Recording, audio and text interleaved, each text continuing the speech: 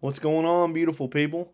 It's Jerry Travis Smith with another video for all you Erying Motherboard lovers, and I'll show you the absolute easiest way to be able to install Windows 11 using integrated graphics only. Basically, there's three things you have to disable in the BIOS.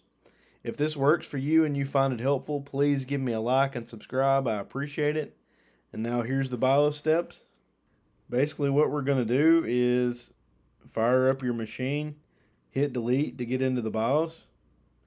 Then you're going to go over to advanced, and then you're going to go down a couple times to CPU configuration, hit enter. Then you're going to go down, and there's three things in here you disable. Intel virtualization technology, so I'm going to hit enter and disable that. Then we're going to go down and disable AVX and AVX3. In both cases, you just hit enter, change them to disabled. I'm going to hit escape and then push over several times till you get to save and exit. Then we're going to do save changes and reset.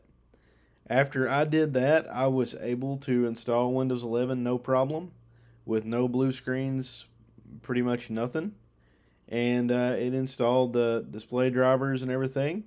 They were different than whenever I did it with the method I showed you in my previous video, where I manually installed the IRIS-XE drivers, but nonetheless they did work. This is by far the easiest way if you get one of these Erying motherboards and you want to get it up and running real quick. Like I said, please give me a like and subscribe if this helped and worked for you. Y'all have a good one.